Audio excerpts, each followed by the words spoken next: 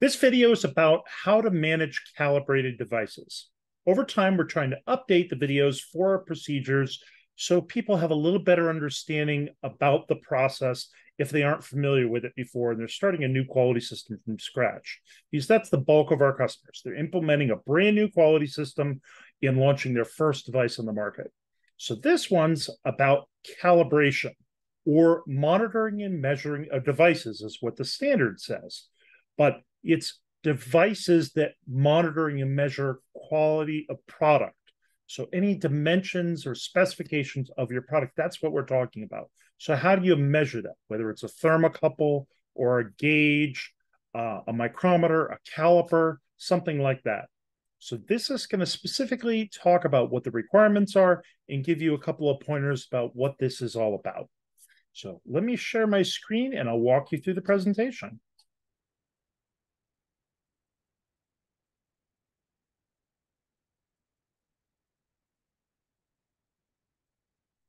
So I think I'm sharing my screen here. Yes, looks like we're good. So this particular page shows you an example of a micrometer. And a micrometer is a tool for measuring dimensions of devices or any kind of device, any part you're trying to measure. And it usually has a gauge that gives you a value, what that dimension is. And in this particular case, the picture is showing an 8.000 millimeter pin gauge. And it's a particular digital micrometer that they're using to measure this. And we're going to walk you through some of the details of this type of gauge, the pin gauge, as well as the micrometer that is there, as an example of managing calibrated devices.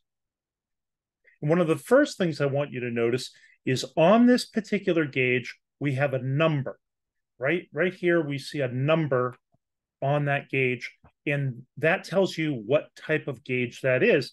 It's a pin gauge, but it's specifically an 8.000 millimeter gauge. Sometimes you'll see a plus and a minus on it. If it's a plus, it means it's slightly oversized. And when they say it's slightly oversized to the decimal place, the very last decimal place, it's slightly over the 8.000. It might be 8.0005 or something like that. And if it's a minus gauge, that means it's slightly undersized. So it's really 7.9995, for example, would be a possible measurement of that gauge. But the actual number that they have typed on the gauge, it does meet that requirement, but within a tolerance. So if you have a plus gauge, it's on the plus side. If it's a minus gauge, it's on the minus sides. And you can actually buy sets where all the gauges are undersized or all the gauges are oversized. And when you buy these sets of gauges, you'll actually buy them with a certificate often that will tell you that somebody's actually gone through the whole entire set and verified with their own traceable calibrated devices that this gauge meets that requirement for a plus or a minus and within the tolerance that's indicated. So I'll show you an example here. We have a whole set of pin gauges on the left. These two are from Starrett, which is a very common manufacturer for calibrated gauges, particularly pin gauges and micrometers and calipers and things like that. And they usually come in a box. It's to protect them from damage when you're storing them. And you pull out the gauge and you use it to measure things. And on the left-hand side, they have what's called a go-no-go holder. It's actually used to hold the actual pin gauges. You put them in there and you pick one gauge that's on the lower limit of what you want and one that's on the higher limit of what you want. And if the go side works, then you know the hole is big enough that you're putting the gauge into. And if the red side does not fit, then you don't want it to fit. If you can't put the red side in, then that side is the hole is too small for that gauge to fit in. So green should always work and red should never work if you're using a go-no-go gauge. and they've actually given you the tool so you can make your own. It's just the holder, and then you put the gauges in it from the two sides. And that comes with that particular set. And whenever we're using a pin gauge, we usually want to check that it's in calibration. Now, you can rely on checking the gauges once every year or once every other year, or maybe even once every 3 years. But the frequency of periodic measurement of those gauges depends on the use of them. If you're going to use them every single day and you're going to use them in a machine shop, they're not going to be good after a few years of using the same gauges all the time. Whereas if you're using them only once in a while and you're using them in a metrology lab that's clean and everything's at an even temperature and it's air conditioned and everything is handled with gloves, then you don't have to worry so much about the deterioration of those gauges and them getting worn and scratched. So you can be confident that they're going to be the same measurement this year as they are next year. And you might not need to check the calibration more than every 3 years. But prior to use, it's best practice always to check the calibration before you use it. It may tell you that your micrometer is not in calibration, or it may tell you your gauge is not in calibration, but a check is a good idea. And oftentimes we will check micrometers and calipers and devices like that prior to using those as well, not just pin gauges. This is the actual regulation for 1345, the 2016 version of the standard. It's a medical device specific standard for quality systems. In clause 7.6 is specific to monitoring, measuring devices used for calibration, or this is the calibration program for devices that are used to measure any component of your medical device or measuring assembly or whatever you're working on. And I've paraphrased here because it's a copywritten standard, but the first thing you have to do is you have to decide what you're going to monitor and measure. So what needs to be monitored and measured in your company? Number two, what equipment do you need in order to do the monitoring and measure? So if you're measuring temperature, if that's something that has to be measured, then what kind of equipment do you need to measure temperature? And then third, what kind of procedures do you need to ensure that the monitoring and measure can be carried out for temperature? So those are the three basic things. The equipment that you choose has to be calibrated or verified. So as I said before, you can have it calibrated. That means somebody else did it and they give you a certificate and they've labeled it as calibrated, or you can verify it's calibrated prior to use. Or you can do both of those, which I said is the best practice. If you do this at specified intervals, that's okay, and your procedure has to say that, or you could do prior to use. You do not have to do it before and after every use. That would be excessive, but some people do that because maybe they drop something and they want to make sure it's still okay. And you want to make sure that it's against a traceable standard. So is it an international or national traceable standard that you're measuring it against? Next, we want to make sure that the devices are adjusted and can be readjusted as necessary. So if your caliper gets loose, you drop it or something, it needs to be adjusted to get it back in spec. You need to be able to adjust that and readjust it as necessary. And every time you do, you have to record that. And the place to record that is in your calibration records. These could be paper records. They could be a use log that's sitting in an area where it's designated. This is where we keep the log, or it could be in a computer system. It doesn't have to be one way or another. You pick which one works best for your company, but you need to be consistent. That's the key, is consistency. You have to identify what the calibration status is. Usually there's a little sticker that indicates what the gauge number is, what the time period is for the calibration. So is it good until, it was done on this date and it's good until this date? Is it typical? And it will usually have the initials or signature of the person that did it, or sometimes a clock number will be used. You have to make it safe from adjustments. So a lot of times it will have if it has an electronic system and a battery, they'll have a sticker covering the opening to the battery compartment. So if you break the seal, you know that you have to redo the validation or calibration of that device. So that's another way they protect it from adjustments. Another thing that you're going to do is prevent it from being damaged. So you want to put it back in the box. You want to put the box in a storage location that's clean and dry. You're not going to want it in a salty environment like by the seashore. You're not going to want it out in your car or truck. You're going to want it in a safe place. It doesn't necessarily have to be a metrology lab with temperature control and humidity control, but that would be ideal. And so the more sensitive, the more precise those tolerances are, the more likely you're going to have to go into a very protected environment like a metrology lab. And the less precise it is, the more we can get away with crude measurements in dirt and grime and things like that, like a machinist would have to deal with when they're machining a part.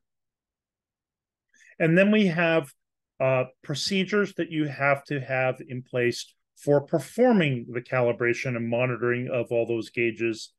You have to assess the validity of your previous measurements. So I took a measurement yesterday, and then I found out today that that gauge was out of calibration for some reason. Now I have to go back and figure out, were those results still valid? So I might have to measure it again. I might have to take the product that I used to measure it off the market. Or I might be able to say, well, my gauge was only out by a thousandth of an inch or a tenth of a millimeter or something like that. And the tolerance was much, much bigger than that. So therefore, even if it was out of tolerance, it wasn't calibrated properly anymore, it still wouldn't have been bad. It still would have been conforming product. And I don't have to do anything about the product. All I have to do is worry about the gauge. So that assessment is something you have to worry about, and you have to document that assessment as well. You have to record all the results of your calibration. That's one of the requirements. And you should have either a form for doing that or a log for doing that or a computer system. And then you want to document your procedures for validation of any computer software if you do use software to manage your calibrated devices. A typical one out there would be Gauge Track, but honestly, all this is this is the gauge, this is the date I calibrated it, this is the date it's due for calibration next, this is where it's located, this is the method I used, and here's the result. And all of the result could just be an attachment. So if you have somebody that has the ability to program a database, you could make your own very, very quickly. It's a sort of an Excel spreadsheet on steroids. It's a database software, makes it very easy to organize different types of data like pictures and records, as well as quantitative data. But you do not need to go out there and spend tens of thousands of dollars on Gauge Track. If you have the ability to program your own database, you could create that one just for this that's organized exactly the way you want it. But then you will have to validate that database. And there's actually a standard out there for validation of software databases for calibration. The standard is ISO TIR 80002-2, and it's a 2017 standard. This next page is an actual copy and paste right from the FDA regulations.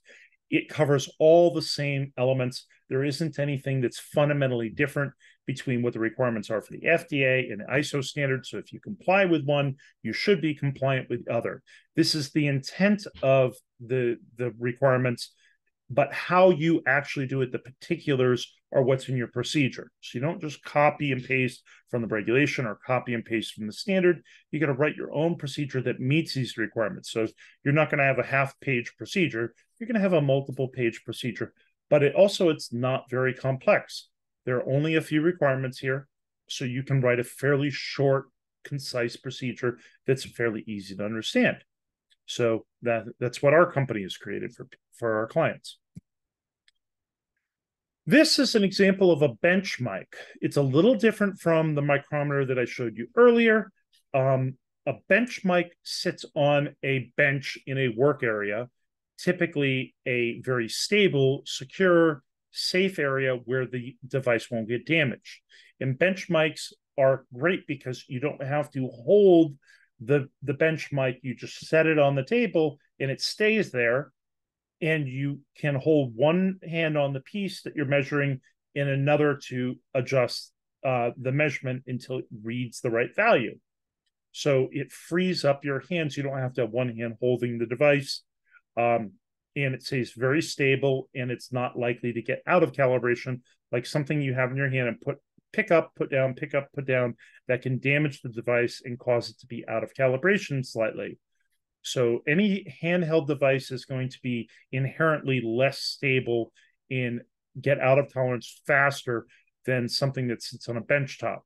So the bench micrometers are much more stable, much more suitable for checking once a year or even less frequent than that potentially.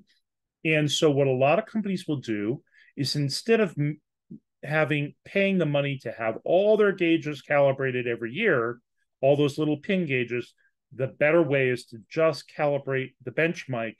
And before you use the pin, you measure it to make sure it's calibrated properly, and then write down on the log that you've verified prior to use. So you keep the log right next to the bench mic in a nice, safe place where you store all your pin gauges. So that's best practice. And so if you have a company that has thousands of gauges, this is a way to save some money on calibrating all those gauges. You just calibrate the bench mic and verify prior to calibration, prior to measurement for the other gauges like pin gauges. Now, this is an example of another bench mic. It's just a different brand. It's Mitutoyo. So that's a very popular company that makes typically digital gauges instead of analog gauges, like the other ones I showed you. But this person's wearing gloves. So this person's wearing gloves because they want to protect the gauge that they're measuring from getting any kind of oils from your hands and corroding. So metals corrode very easily, and the oils and moisture on our hand can corrode them. So that's one reason why people wear gloves. The other is this is a very, very precise bench mic, not your average one out there. And you can tell by the number of digits. It's got 4 digits after the decimal instead of 3. Those are rare, and they're expensive, and they're very hard to keep in calibration. So a handheld one would not be suitable. This is one where they've clamped it and put it on a bench. So this is technically a handheld device, but nobody would ever hold it in their hand. They instead put it in a clamp to keep it stable and make it easier to measure. And that's the right way to use something like this. But the base doesn't need to be calibrated, just the handheld part. So that's an interesting way of taking that approach of converting a handheld device into a bench mic, and it works very, very well. And we're seeing all kinds of companies go to more and more precise measurement devices to try to get tighter tolerances in more precision with any of their measurement. And it's becoming more and more common. And the quality professionals that are using those devices have to adjust the way they do things in order to use those high precision equipment. If you're interested in more information, I borrowed this picture from the article that's down there. It's from Quality Magazine. So if you're a quality professional and you want to learn more about these kinds of things, they have a fantastic article on measurement with micrometers that you might be interested in. If you need a procedure for calibration, we're selling our procedures. This one is calibration, so it's SYS 16, and I provided a hyperlink at the bottom for the procedure, so you can actually go to that website link and purchase it, and it's in our 8th revision of the procedure. We're changing the way we mark revisions. Instead of saying it's a draft, we're indicating that it is a beta version by the first number after the decimal, or sorry, before the decimal place is a 0. So like in software, it's a beta version. And when you have a commercial release, it becomes 1.0. And the revision, the number is after the decimal place. So this is the 8th draft of this beta version.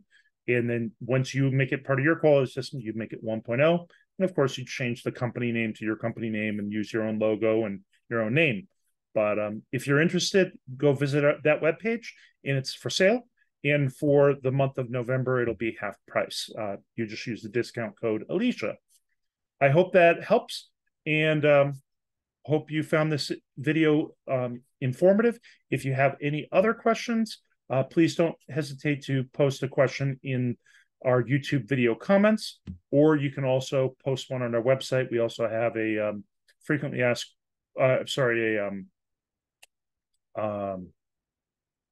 a suggestion box page where you can type in questions. So if you're looking for a suggestion box, just type in suggestion and that'll pop up, and there'll be a form for you to enter questions, or you can contact somebody in our company and schedule a meeting to ask more involved questions. I hope that helps, and please give us any ideas for future videos. Bye-bye.